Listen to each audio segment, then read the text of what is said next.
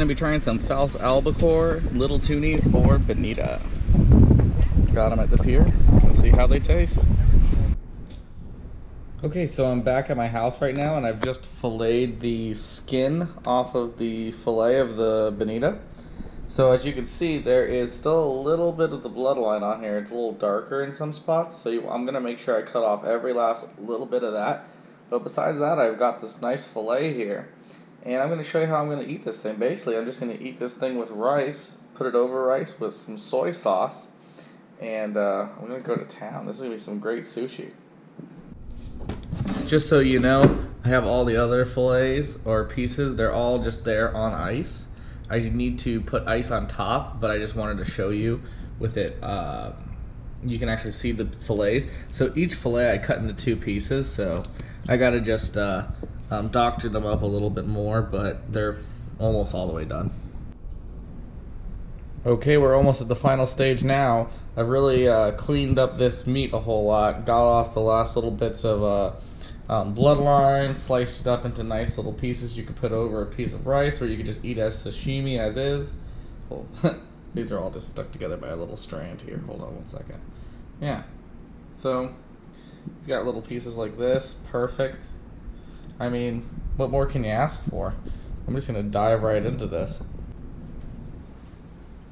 Alright, now for the moment of truth. I get to try out some of this Bonita sushi. Let's try this out. Okay, I got my little soy sauce holder. Okay. Got my chopsticks. Let me try. Nice piece. Let's see. How about this? Okay, so got a piece like that. Let's try that.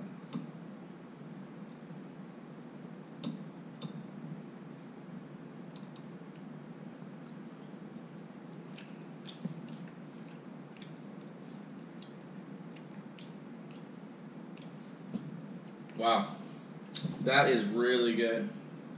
I mean, with the soy sauce, that was really fresh. I mean, if you guys are really known to go to if you guys know about going to,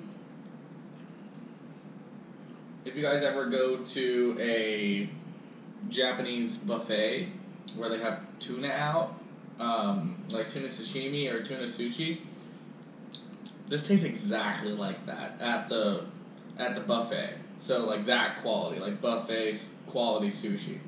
So I would not throw your big bonita back if you like to go to those buffets. I mean, shoot, all you got to do is make some rice when you go home, and you got yourself some delicious sushi. You can save yourself $20 going out for the buffet.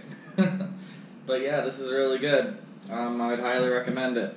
Thanks for watching. Don't forget to like and subscribe, and as always, have a good day.